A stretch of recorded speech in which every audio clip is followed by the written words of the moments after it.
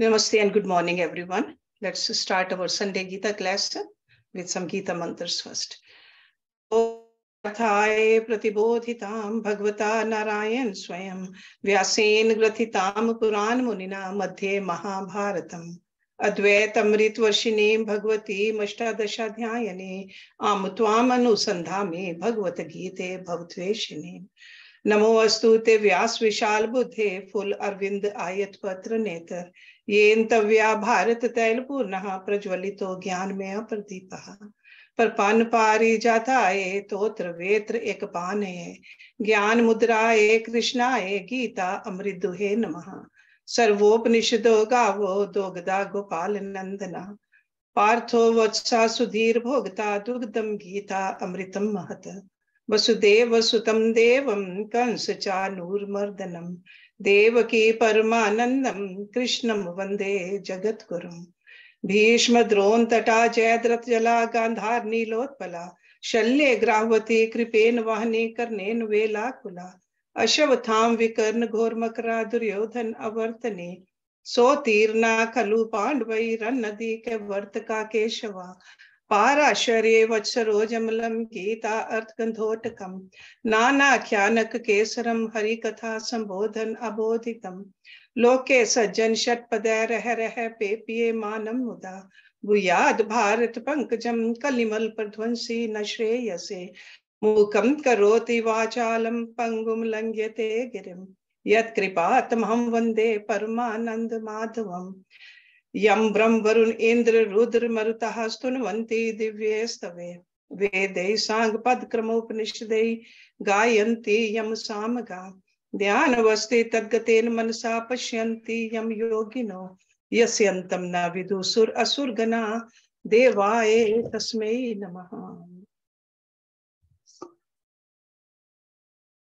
Today we're gonna start the new chapter. Chapter 14.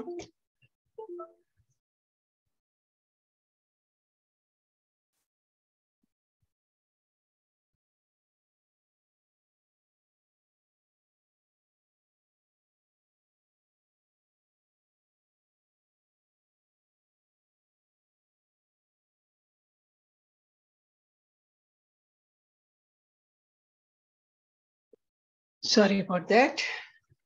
So chapter 14, Gunatraya Vibhag Yoga.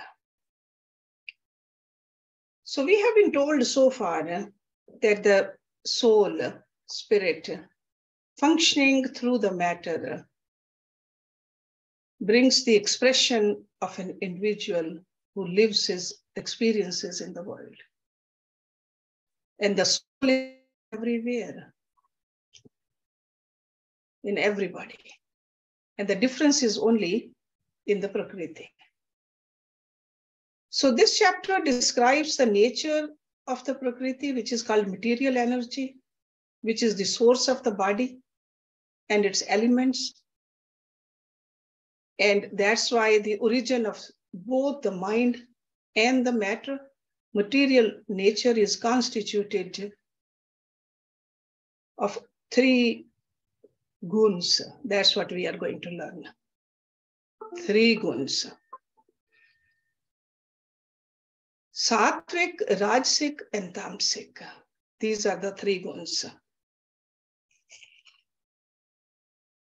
So the body, mind, as well as the intellect are made from this Prakriti, material energy. So that's why they possess these three modes also.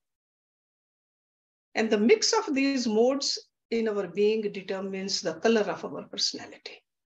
So that means predominantly are we Sattvic, Rajasic, or Tamasic at any given time.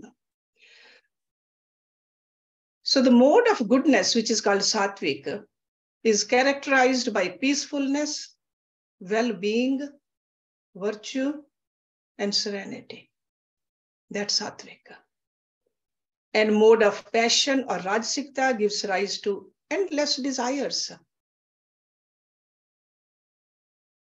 endless ambitions of worldly enhancements.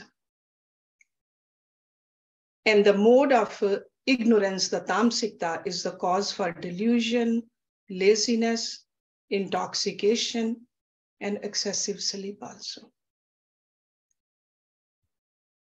And where does the liberation lies?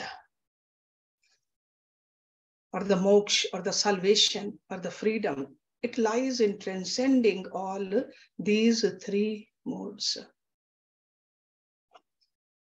Lord Krishna reveals a simple solution for breaking out the bondage of these gunas.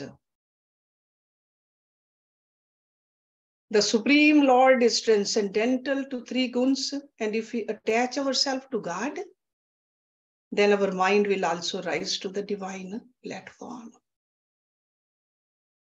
So if our mind is attached to the tamsikta, we suffer. So when we transcend even the sattvic, we are really in that higher realm.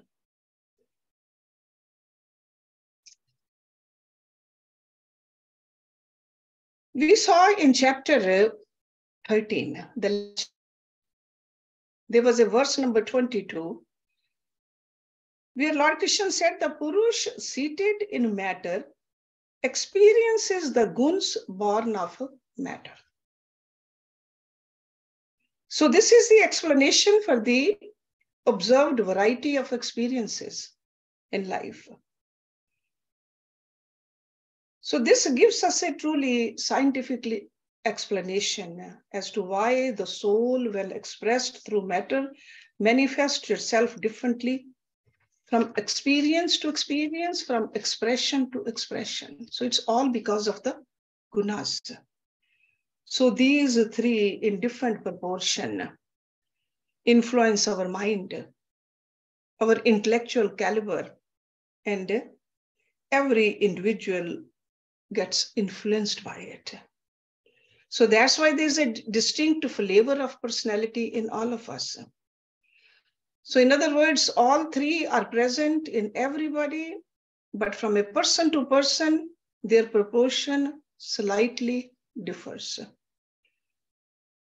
So that's why the distinct aroma in character, difference in the conduct or behavior we see in each one of us. Bhagavad Gita, being a discourse upon the science of self-perfection, has to be extremely logical in the development of the theme. That's why we see the connection between the verse to verse and between the chapter to chapter. So ideas hinted in the previous chapter are taken by one in the following chapter. So that's why this material energy was mentioned in the previous chapter, and now further elaboration on this material nature, this prakriti in this chapter. So these three guns, sattvic, rajasic, and tamasic, they function in each one of us. And each seeker must know the art of subjectively diagnosing them in himself or herself. So that means all this detail is for our use, not to judge others.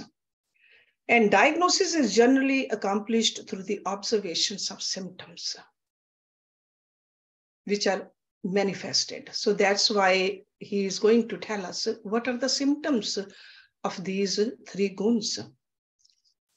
So when we carefully study this chapter, we will see that there's a secret capacity of detecting within ourselves the most powerful tendency that rises up in our mental life at any given moment. Anybody who is very sensitive about it,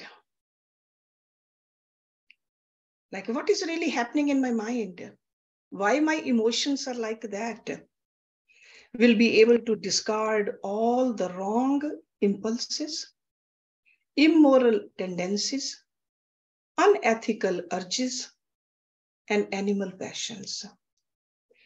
And a seeker can keep himself safely balanced in the righteous living, in self-control and purity also.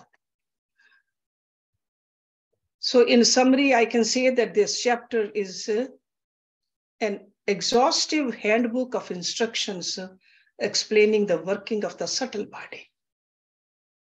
Okay, and the subtle body is mind, intellect, the deeper layers of our mind and the ego. Man, buddhi, chit, ahankar.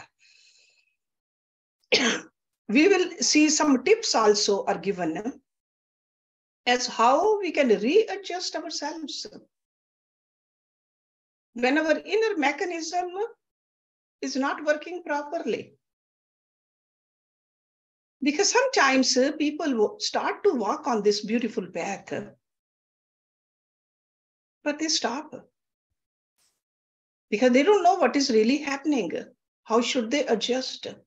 So that's why I said that a serious seeker will stick with this, all these tips also, and try to understand his or her own subtle body. So a knowledge of this chapter assures us of a steady progress on our path. Because they are very secret methods which will be introduced, which we can apply during our sadhana. So that's why, in my opinion, this chapter is extremely important for all of us. So it starts out with the Lord Krishna's words. This is verse number 1. Param bhuya pravakshyami jnananam jnanam uttamam yat gyatva munyah sarve param siddhim itagata. Param means supreme. Bhuya, again. Pravakshyami, will declare. Jnananam, of all the knowledges. Jnanam, knowledge. Uttamam, the best. Yat means which, gyatva, having known, munya, the sages, sarve, all, param, supreme, siddhim, to perfection, itaha, after this life, gata, gone. Lord Krishna says, I will again declare that supreme knowledge, the best of all knowledges, having known which all the sages have attained supreme perfection after this life. So this is the promise he's making. Even though he has said before also, that's why he says, again, I'm telling you, because these deep truths, spiritual truths, are to be constantly repeated again and again. So that's why this chapter is being opened with the declaration by the Lord that again shall I tell you, again. And the purpose of repetition, we can understand, because one time it's told, it does not go into our depth of understanding. And especially it is so important when he says the supreme knowledge, which is better than all other knowledges. All other knowledges means the secular knowledges. There's so much we have learned in our schools, colleges, from our parents, but this is a deeper knowledge. The subject matter is very deep, highest knowledge. Without this knowledge, nothing else makes sense. That's why he says, having known which all the munis have attained to the highest perfection. And who is a muni? Sometimes when we say the muni word, we think a person living in the jungle with a long beard, eating roots and berries. That's a muni. No. Muni means mananashil. That means a person of reflection and contemplation. Mananashil. So when we reflect, when we contemplate, when we think deeply about this life, we are munis. So after this life, what does that mean? Because this is what it is promised here, that after this life. Sometimes we take this declaration too literally. And we think that perfection can be attained only after we die. So that means while we are living, we cannot really become perfect. No, that's not what it means. After this life really means at the end of our egocentric misconception of life. That means if we think we are the body, And we stop thinking that, we realize we are not the body. We truly know that we are not the mind and the intellect. We are not what we have achieved in the material world. So that is after the life he is talking about. At the end of our egocentric misconception of life. So even in our life, we find, don't we end our wakefulness when we go to sleep? And when we wake up, then we are done as a sleeper. So there's an ending of one phase and entering into the other. Okay? So a knowledge of the three guns and their behavior will help us on this path. That's what he's telling us. So let's look at verse number 2. Idam jnanam upashritye mam sadharmyam agata sarge api na upajayante pralle na vyathanti cha. Idam means this, jnanam knowledge, upashritye, having taken refuge in. Mam means my, sadharmyam, that means of similar nature. Sadharmyam. Agata, having attained to. Sarge, at the time of creation. Api means also, na means not. Upajayante, are born. Pralle, at the time of dissolution. Na means not. Vyatyanti, are disturbed. Ja means and. They who, having refuge in this knowledge, have attained to my being, are neither born at the time of creation, nor are they disturbed at the time of dissolution. So that means who has realized correctly the deep significances, what he's talking about, can reach the state of perfection. That is attainment to my being. That's what Lord Krishna says. That means has understood that I am the Atma.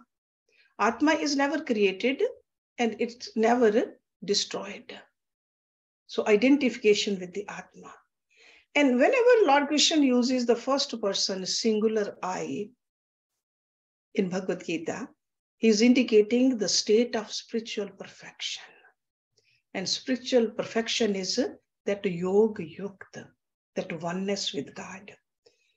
So the theme of this chapter is a thorough study of the play of the gunas, because the guns, they bind us down to the lower plane of Prakriti. And even the ego is the Prakriti. So the purpose is to rise above the Prakriti, not to drown into this Prakriti. Okay? So these three guns are indeed the cause of the bondage. And knowledge of them will illumine the path out of bondage. So this word sadharmyam means that they will acquire a similar divine nature as God himself. When the soul is released from the bondages of the Maya, it comes under the dominion of Yoga Maya, God's divine Yoga Maya energy. The divine energy equips it with God's divine knowledge, God's divine love, God's divine bliss. As a result, the soul becomes of the nature of the God. So that's how it acquires divine God-like qualities. So this word sadharmyam is a very deep word actually, sadharmyam. So a seeker, a sadhaka who has through meditation, because he talked about meditation in earlier chapters. So meditation is the technique he has given it to us. So we have to master the mind through the meditation. And ultimately, we have to transcend the mind And we have to reach beyond the ordinary realms of the consciousness. So then you don't feel finite. You don't feel small. And this is what is indicated here when he says, neither are they born at the time of creation. Because what is a creation? Creation is a trick of the mind. And when we are no more expressing through the mind, no longer conditioned by it, we cannot have the experience of creation. Creation can be for other people, but you are not disturbed by it. And the same thing goes for the dissolution too. Dissolution is not happening to the Atma. By definition, it can never. So when you identify with the Atma and the Paramatma, the creation or the dissolution, they do not affect you. Because both of them are the tricks of the mind. So you are projecting the world of creation, thought by thought. So if you are drowned in your thoughts, sure, you'll be tossed around in the creation. But when you transcend the mind, you realize the self and the infinite nature. And you see that there's no creation, nor shall we feel ourselves as having been born.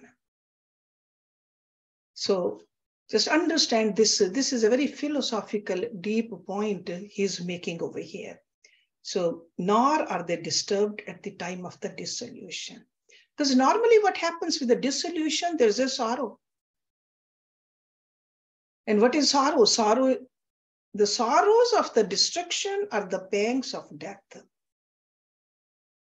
But when you realize the absolute nature in that state of infinite existence, you can no longer experience either the sorrows of death or the troubles of the finitude. But remember the sadhana we have to do. So in order to conquer the mind, we must know exactly the tricks by which mind generally disturbs us.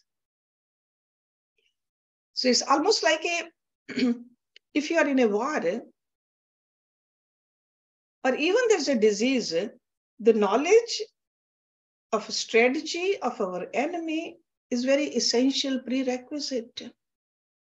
So if mind is the one which has bondaged us, so we got to know how we're going to get free of this bondage of the mind. So that's why a thorough knowledge of the guns will be helpful for a serious seeker. Anybody who is trying to master his own mind and reach towards the freedom, the moksha. So now we'll see from the next verse, Lord Krishna proceeds to explain in what way this, almost like a marriage between the knower of the field and the field takes place, because these were the terms used in the last verse, kshetragya and kshetra. So verse number 3, mam yoni mahad brahma tasmin garbham dadamiyaham sambhava sarva bhutanam tataha bhavati bharat. Mam means my, yoni, the womb, mahad brahma. Mahat Brahm word is used for Mool Prakriti, the primordial Brahm. Tasmin, in that, Garbham, germ, Dadami, place, Aham, I. Sambhava, the birth, Sarva Bhutanam, of all beings. Tatha means thereafter, Bhavati is Bharat, is for Arjuna. My womb is the great Brahm. Okay? In that I place the germ, from which, O Bharata, is the birth of all beings. So in the Mool Prakriti, in the primordial Prakriti. So my womb is the great Brahm, the Mool Prakriti. So Lord Krishna is trying to explain the one womb from which the entire universe has arisen. There's another term for this, is Hiranya Garbha. So one big womb, one big egg. So the Supreme identifying itself with the subtle vasanas is an individual becomes an individualized ego. As it was explained in chapter 7 and 8, the material creation follows the cycle of creation, maintenance, and dissolution. During dissolution, souls are like a vimukh. Vimukh means have their backs towards God. That means they remain within the body of Mahavishnu, it's called. When he desires to activate the process of creation, he glances at the Prakriti. It then becomes unwind. And subsequently, the entities, the Mahat, which is talking about over here, and Ahankar, and then from that, the Panch Tanmatras and Panch Mahabhut. And you're familiar with these terms. Panch Mahabhut, those 5 basic elements, earth, water, fire, air, and space, are created. The material energy creates various life forms, and God casts the souls into appropriate bodies, determined upon the past karmas. So that's why Prakriti is like a womb and souls are sperms. Okay? And these souls are nothing but God. So that's why he says, I do that. So it is said the total vasanas of the world, meaning the total causal body in the womb. It gets impregnated by the Lord. It becomes dynamic. It expresses itself as the total mind intellect, Hiranyakara. So the total nature is termed here as the Mahat, the Mool Prakriti, the total mind intellect equipment, from which is the birth of all beings. If we want to wonder where everything came from, this is where it came from. And these 3 guns together, they are called Maya, because sometimes I use the word Maya, sometimes Prakriti, sometimes the gunas, it's the same thing.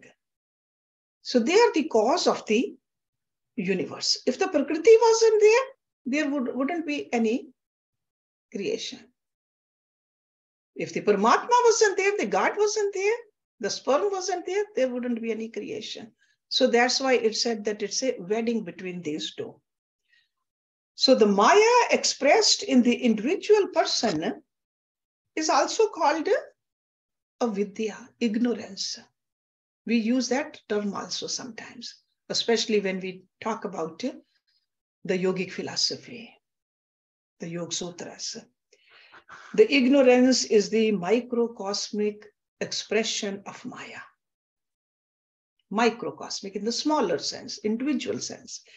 And the total ignorance, macrocosmic expression, that is Maya. So Maya and avidya, the same thing. So avidya at a microcosmic and Maya macrocosmic. And the individualized ego is under the control of avidya. Okay, so like a personal at our level, avidya. Maya is under the control of Ishwar. Okay. So this is like some background in order to understand this chapter fully. Saravyonishu Kauntya, this is verse number 4. Murtya sambhavantiya tasam brahma mahad yoni aham bij prada pita. Saravyonishu, in all the wombs. Okay. Kauntya, Arjuna, Murtya, forms, Sambhavanti, produced, Ya means which, Tasam, there, Brahm, Mahat means great, Yoni, womb, Aham, I, Bij, Prada, seed giving, Pitaha, father. Whatever forms are produced, O Kauntya, in all the wombs whatsoever. Okay, because normally we look at only the human wombs. No, he says whatsoever, wherever the creation is happening, the great Brahma, Mool Prakriti, is their womb. And I, the seed-giving father. So in all wombs in the living world, infinite varieties of beings are born and continue to live. And we know they are being replaced at every moment by millions of new births. Because we count only the human births. How about the animals? How about the bugs? How about the cockroaches? Millions of. So if the whole world is looked at in one gaze, we find seething activities of new births. Or even when a grass is sprouting. Everywhere the birth of an organism is nothing but an expression of the soul through a given matter envelopment. So from the Prakriti, the seed was given and it grows. So Lord Krishna, as the supreme consciousness, absolute and infinite, declares figuratively over here, I am the father of the universe, who places the sperm of life in the womb of nature. A field, because that Kshetra word was introduced to us in the last chapter, a field in itself has no existence without the knower of the field, Kshetragya. So knower of the field is the vitalizing principle. And remember that body, mind, intellect are only so much, it's a part of the matter. In fact, it's like a jad, inert, unless the consciousness expresses itself through it. And the spirit cannot express itself without the matter either. So it's like a bulb by itself cannot give us the light. And the electricity flowing through the wire, it's connected with the bulb, cannot give us the light either. So there has to be a wedding between the two, between the Prakriti and the Purusha. So the spirit cannot express itself without the matter, and matter is inert without the spirit. So these ideas are summarized in this verse by Lord Krishna, when he says he is the eternal Father who impregnates the entire world of matter and arranges the play of life on the stage of the world. Basically, that's what he's saying. Aham bij pradapita. And now in the next verse, Lord Krishna is explaining what the guns are, how they bind the soul with matter to create the individualized ego sense in all of us. Verse number 5. Sattvam rajaha tamaha iti gunaha prakriti sambhava nibadanti mahabaho dehe dehinam avyam. Sattvam, purity, rajaha, passion, tamaha, inertia. Iti means thus, gunaha, qualities. Prakriti sambhava, born of Prakriti, nibidanti, bind, mahabaho, O mighty armed, dehe, in the body, dehinam, the embodied, avyam, the indestructible. Purity, passion, and inertia, these qualities or these guns, O mighty armed, born of Prakriti, bind the indestructible embodied one fast in the body. So Lord Krishna is now explaining in the next 14 verses how Prakriti binds the soul. Because we often wonder, soul is ever free, part of God. How does it get bound? So this is what he's trying to tell us. Just remember that. This is the theme from this verse number 5, next 14 verses.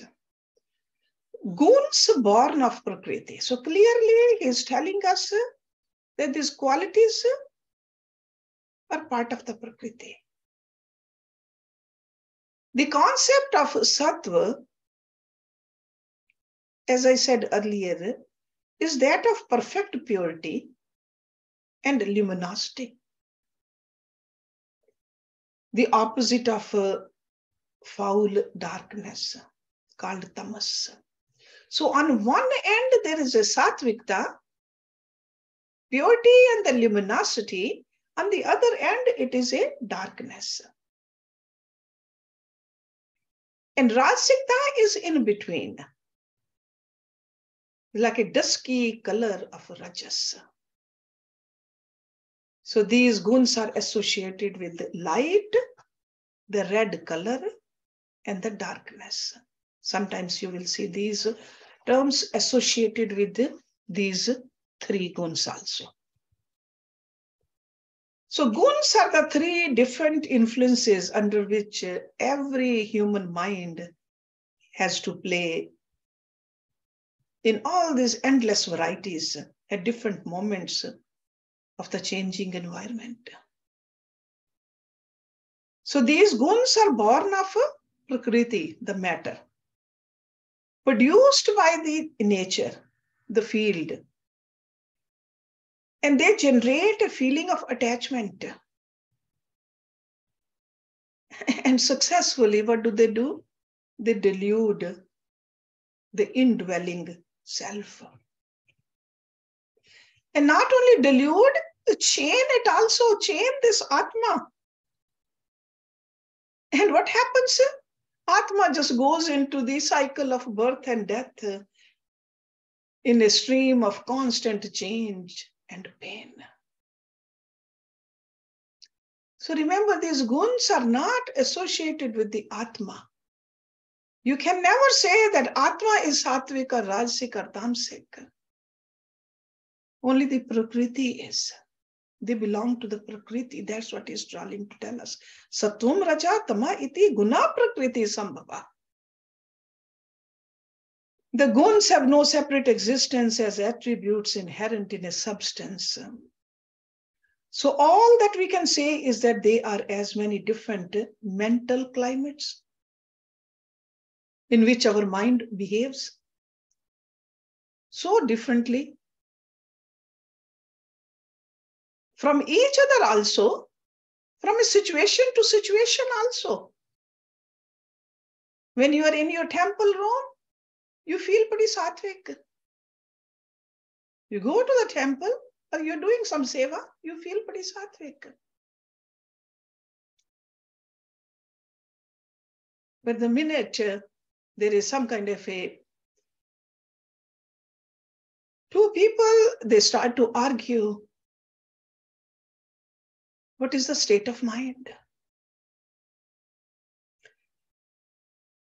So this mental climates in which the mind behaves so differently from each other according to our given moods. But they are governed by predominating guns at any particular mood or moment of observation. Predominantly sattvic person, even in argument, can keep cool. So that's why we got to work on our subtle body to bring it towards the sattvikta more and more.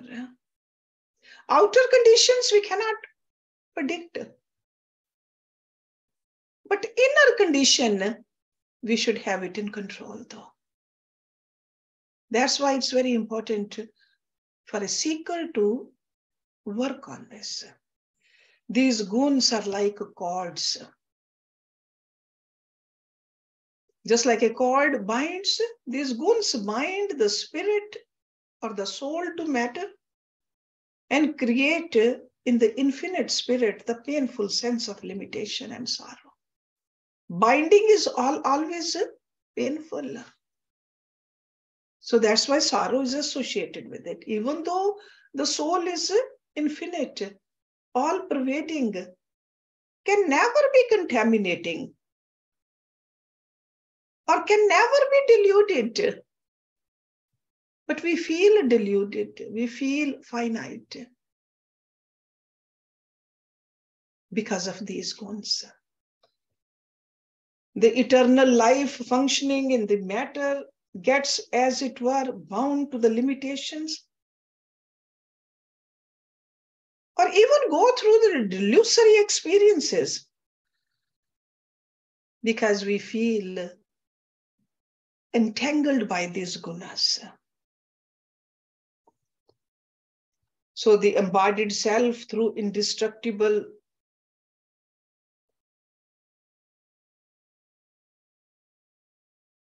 in its identifications and attachments with the body, feels the changes in the body. We think that Atma is feeling the changes. Actually, the changes are only in the Prakriti, because we are identifying ourselves with the body. So this delusion is maintained in each one of us. And this is all due to the play of the guns. In the following verses, 3 verses, very clearly, one gun at a time, Lord Krishna is explaining to us, how do we feel bound by these guns? Like, how does the Satvikta binds us? How does the Rajsikta binds us? Then how does the Tamsikta binds us? So we'll see that in the next 3 verses next time. So that is like an influence of the gunas. We all can see that how important this topic is for a serious student. If we want to really get out of it, if we got to attain this ultimate goal of life, we got to remember that. So we'll look at that next week. Om Purnamada Purnamidam Purnat Purnamudachyate Purnasya Purnamadaye Purnameva Vishishyate. Om Shanti Shanti Shanti Om. Thank you very much for coming.